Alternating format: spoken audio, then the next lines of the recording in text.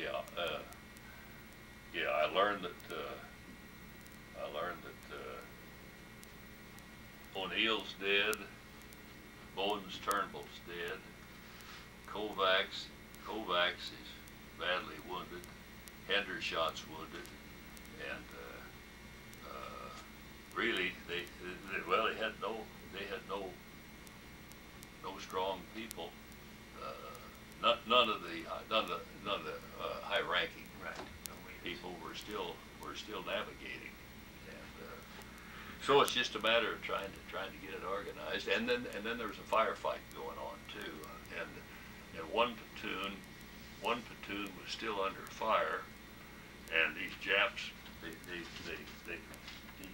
Japs, the snipers up in these banyan trees, were just giving them fits. They couldn't do anything about it, so we got some machine guns moved up there, and we eventually got that taken care of. And I kind of helped get that done, but it's just a bad day. A couple things. Number one, did you guys have any flamethrowers in those days in either Guam or there?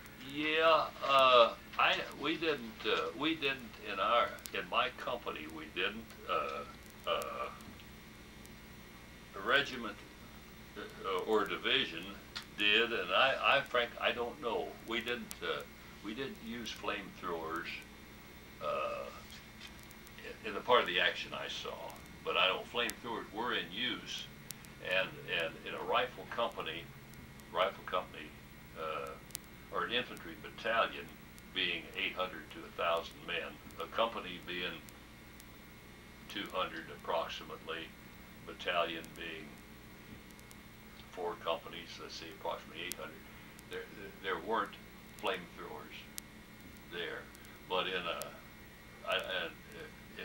regiment and regiment did have flamethrowers, but I wasn't directly involved in it. The other thing I was going to ask, or we'll talk about a little bit, as I understand it,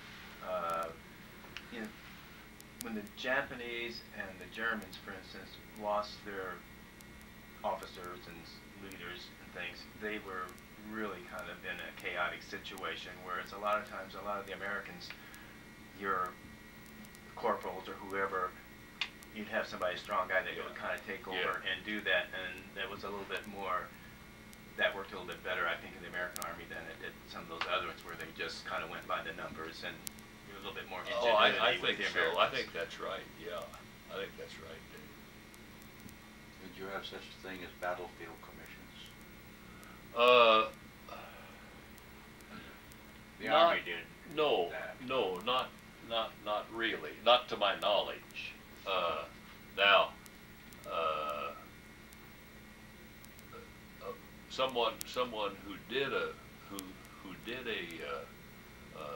good job would be recommended, might be recommended for promotion or recommended to become an officer. But I don't. It wasn't right on the spot. In other words, here's a good sergeant. Okay, you've done a wonderful job. You're now a lieutenant. Not that. I don't know exactly how that was handled, but certainly those who performed, who did the job, went up the line. Did you make some of those recommendations for some of your people? Well, I don't recall doing that specifically, but no, I think that kind of. No, to answer your question, Dave, no, I don't remember doing that. Can you give us a brief synopsis of what your citation says? I'll tell you, you're gonna have to get it to you. Okay, that's fine.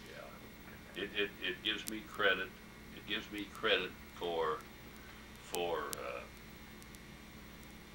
taking command of a company, of a unit that was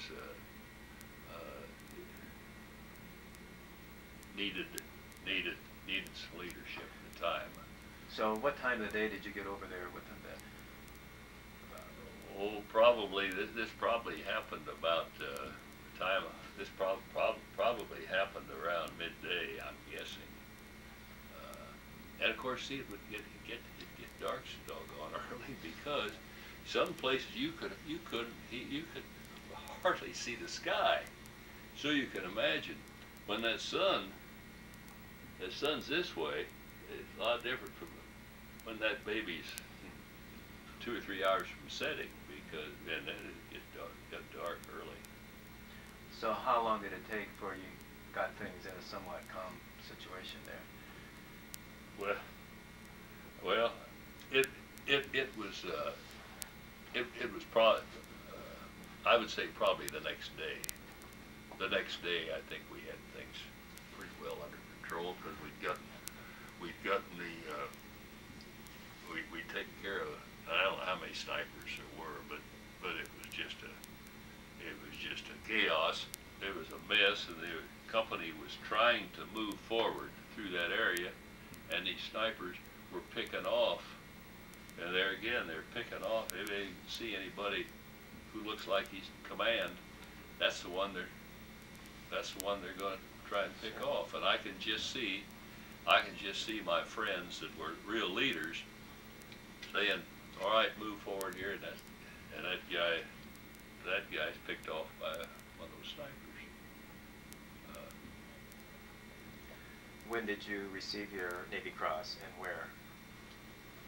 Well, I got I was recommended for a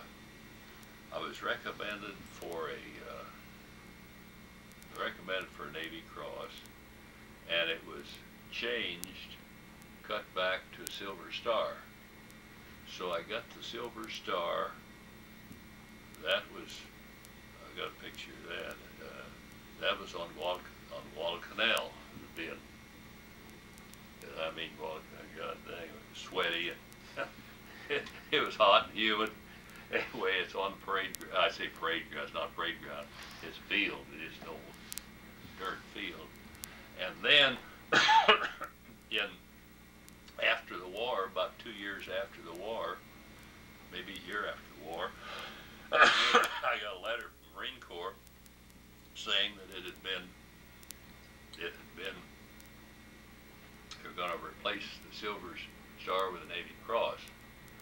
And so some officer's coming over from Louisville, and he's going to present me a Navy Cross for replacing the Silver Star, that the records had been reviewed and it should have been a Navy Cross. So this is when you were back in Evansville. Yeah, that's when I'm back in Evansville. So I go down to the old post office, down the Marine recruiting office. This captain from Louisville pins that Navy Cross on the chest, and they asked for the Silver Star back. So I had it there. I gave it back to him. But that's how that happened. So do you remember when they dropped the atomic bomb? More or less. Yeah, but I don't remember where I was. Well, yeah. I can't remember. I can't remember that. It's not like December 7, 1941. But before that happened, you were thinking that you're probably going to end up back over there, overseas. Yeah. Well, I ended up at the end of the war. I was seagoing.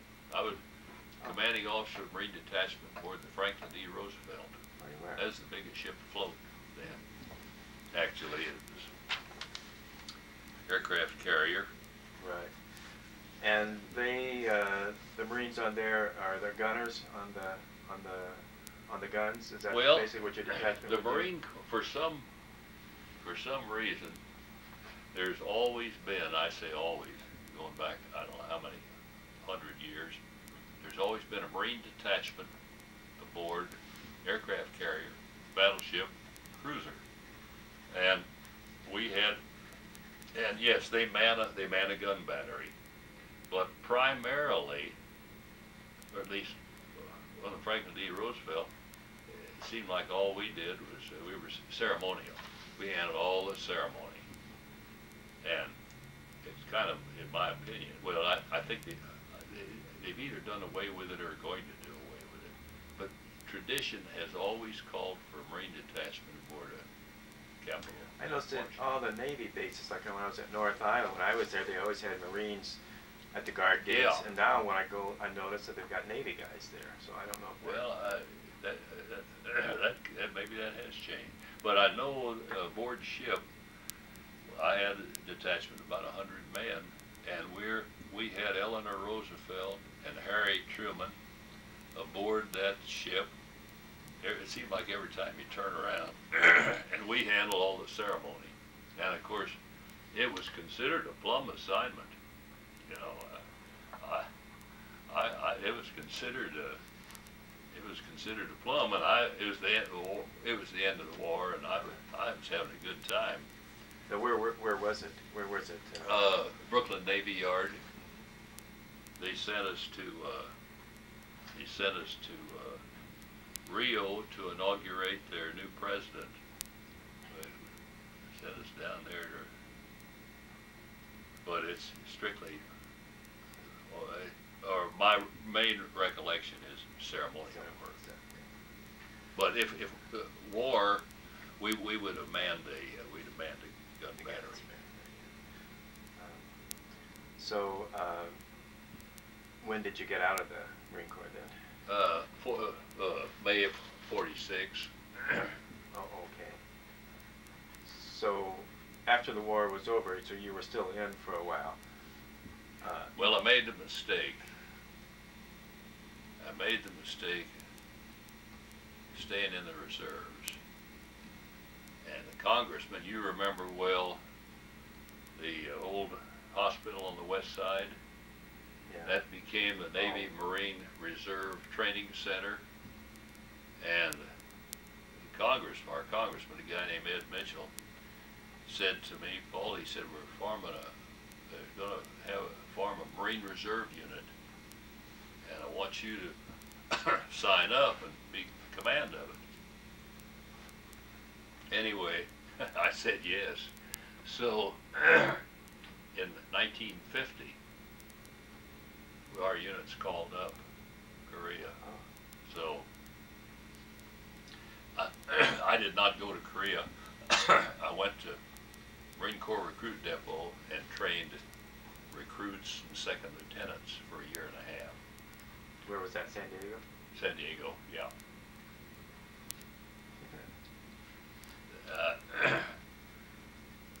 So I might add that the commanding general of the recruit depot in San Diego was a friend of mine from World War II, and I must admit, I let him know I'd been called back. Because our unit went by train cross country, went to Pendleton, and then from there they went all different directions, but a lot of them went right to Korea. And I went to San Diego. I was chicken and trained boots and second lieutenants for a year and a half. There's some water there if you'd like. Yeah, no, I thank you. brought that up a little while ago for you. Had the Marine Corps changed much from when you first went in till then? I mean, your training aspect and stuff like that. I'm convinced, Dave, that the Marine Corps is stronger now than ever before. I've been back to Recruit Depot, and was invited back a year ago to reviewing officer for a Marine recruit graduation, and I was very, very favorably impressed. They have a Marine recruit training. You know, the Army and the Navy, the boys and girls go through boot camp together. That's no good. Marine Corps doesn't. And Marine Corps recruit training is very, very intense. And the women, the women are tough too. But I think the other branches made a terrible mistake. Don't you? I think so. How can you have a boot camp with little boys, little girls with them?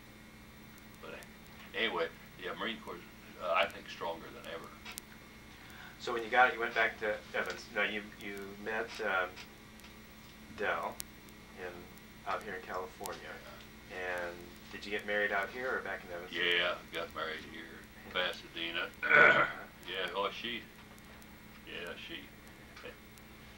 And so, was there a decision to make whether you stay in California or go back to Evansville time or what?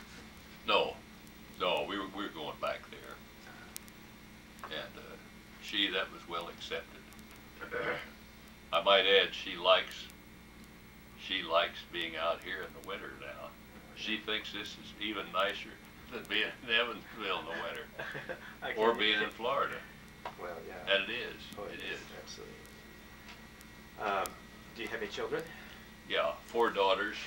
What are their names? Well, I got Kathy, number 1. Kathy's in Houston. And Gail, number 2, in Indianapolis, Gayle. Number 3 is Annie in Sacramento, California. And the baby is Laura. She's in Lapeer, Michigan, Lapeer, Michigan. How many grandchildren? How many grandchildren? We got 8 grandchildren. Two son-in-laws. Do the kids come out here to see you when you're out here much? Yeah, we've been pretty successful, Dave, in getting them all come out Christmas week. We rent a place right across the fairway from us, Christmas week. Where do you live out here? Monterey Country Club. Oh yeah, I just played golf there Monday. You what? I played golf there Monday. Oh, played in a scramble. It was, for the Jazz? No, this is for the Sarah Club, the Catholic. It's called the Sarah Club through our church. Oh, did you? Did you? Yeah, it was fun. In fact, I had a condo there a long time ago too. In Monterey? Uh-huh. Is that right? Santa Barbara Circle. Is that right? Be darned. What street do you live on? We're on Castellana North on number 6 South, 5 Par. Yeah. It's we used to go to Florida in the winter, a golf group or another 3 other couples vacation, and Dell's mother bought a place at Monterey when it was built in 22 years ago. Then they had a lottery. You had to go to Rancho Las Palmas just to get a number to get in line to buy a place when you were Is first. that right? Yeah, because that's how I got. Is that right? It was really something. So we started coming out here, and needless to say, I like it better than Florida. If anybody doesn't, you don't have the better bug, have his head examined. You don't have the bugs and the humidity and stuff like that. And so hurricanes. Yeah, right. We just have a few earthquakes now and then. Yeah, that's right. Well, I think you talk about earthquake here, but I don't know, built on sand. Yeah, we're 1 story, built on sand. I don't see how. You gotta get hurt too bad. But I play tennis about 3 or 4 times a week, and work out 3 or 4 times, play golf about twice a week, so I don't have time for anything else. Let's go back to, okay, so you guys went back there, you got married, and so what did you do when you first went back to Evansville? Well, went in church business with my dad, and yeah, I was.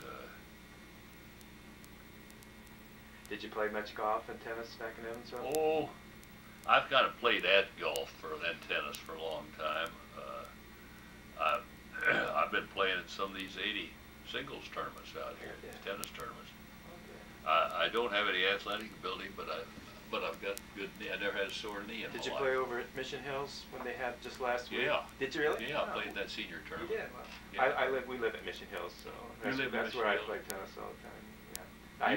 You still play tennis? Mm-hmm. Oh yeah. We'll have to play some. I play on the grass. I love playing on the grass. Well, I've been playing on clay out at the gardens, out at the Indian Wells Gardens. Yeah.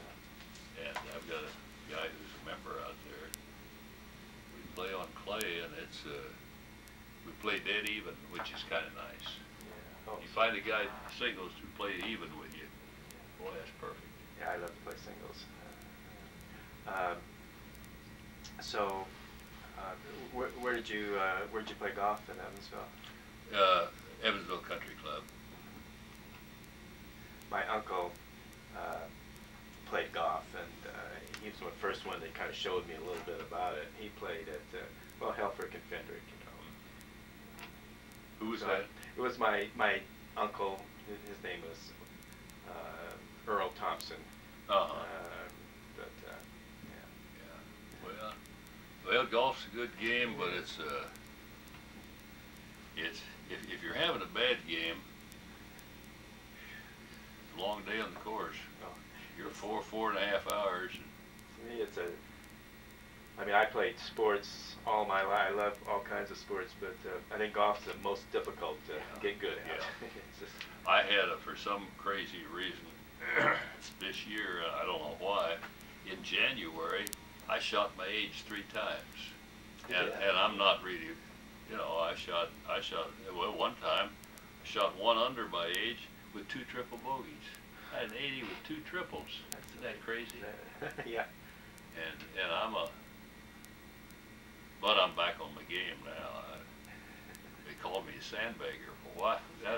That was the best compliment I ever had. So you started coming out here about 20 some odd years ago? Yeah, about started coming out here about 81, I'm guessing, and we rented about 3-4 years. We bought in 85. And where's your home in Evansville? Where do you live? On Browning Road, which is McCutcheonville, north of town. Right, yeah. 11 to 10 miles north. I grew up out by St. Joe, out on Highway 65. Big Oh, did you? Road. Yeah. I played tennis for about 10 years with a friend of yours by the name of Ron Wannemuller. Oh yeah, sure. He was a year ahead of me. Yeah, in Uncle high school. Ron. Oh, I called him. Yeah. Nice curly-haired guy. Yeah. His cousin Larry Wannemuller and I were we were in the same class together. We were best friends, and Larry was on the golf team. It's funny. I didn't play any golf, you know, growing up. You always thought of golf and tennis as being a sissy sport. Yeah, you know, so that's I right. played football and basketball Yeah. and stuff. But finally, just as I was getting out of high school, my 2 best friends were on the golf team. So they would take me out, and I was just terrible, you know, and I'd hit the ball and go sideways and everything, you know, and they'd shoot in the 70s all the time, you know, and I'd be lucky to break 100. Well, about 4 or 5 years ago, I went back home, and we went out and played. And I had my best round ever. I shot like 73, and they both shot like 81 or 82. So Oh, wasn't that fun? That was really fun. Yeah, I'll say. But yeah, well, it's sure nice to have you out here. Well, I've I've enjoyed it.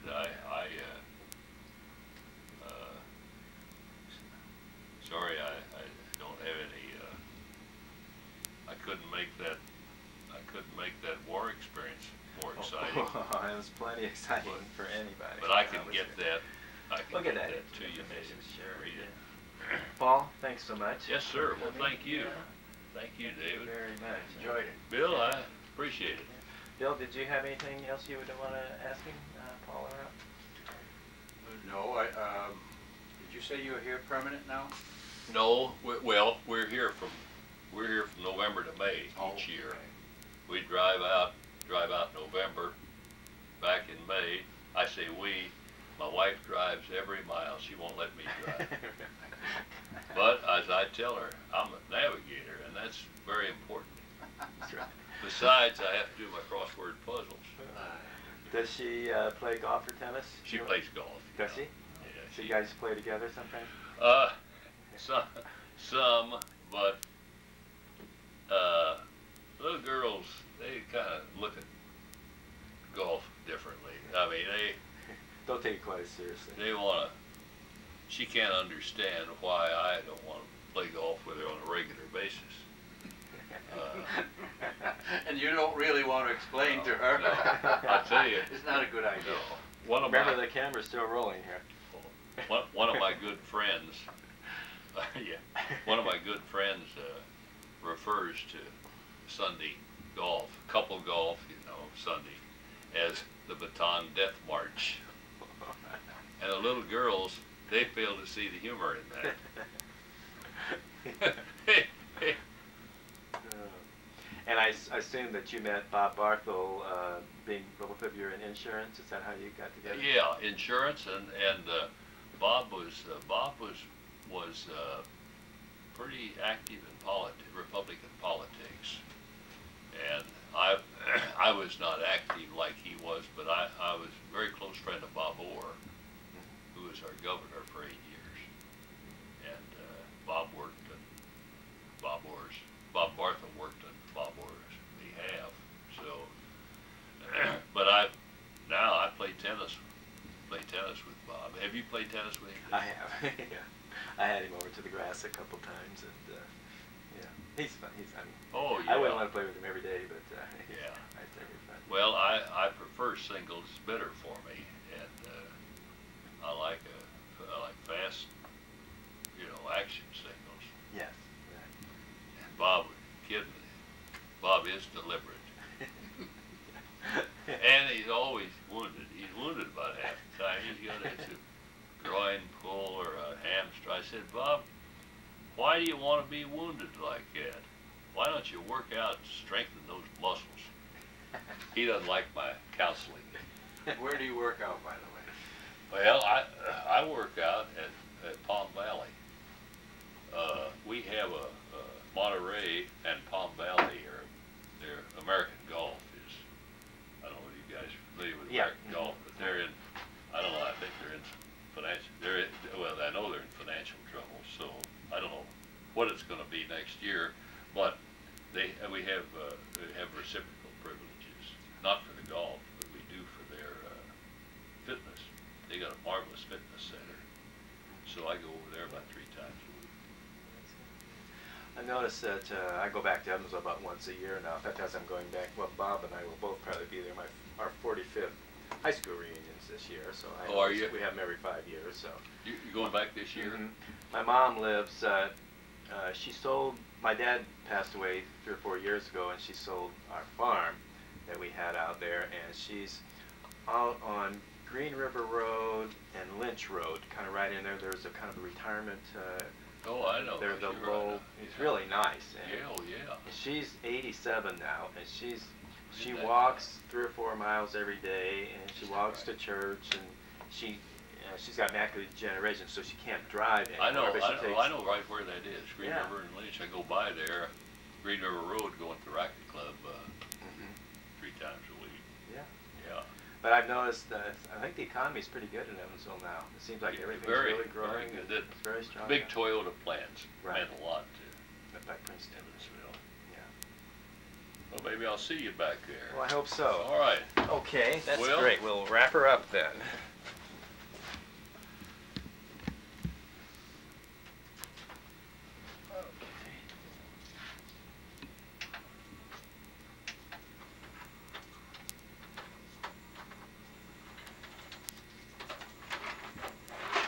I'll rewind this, and yeah, we just really good. 2-hour tape. We almost got 2 hours. So. Is that right?